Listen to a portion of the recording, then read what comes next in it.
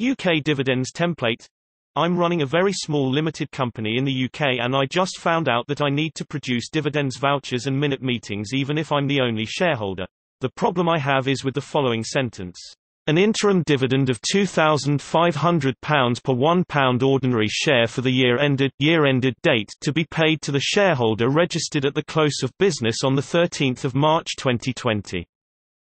Should year-ended date be 5 April 2020 because the current UK tax year ends on 5 April 2020? Or should it be something else? It should be the company year-end, i.e. the end date of your limited company reporting period. This is often 31 March, or perhaps it's 30 June 31 September, 31 December if you've decided to shift it by a quarter or 2 or 3.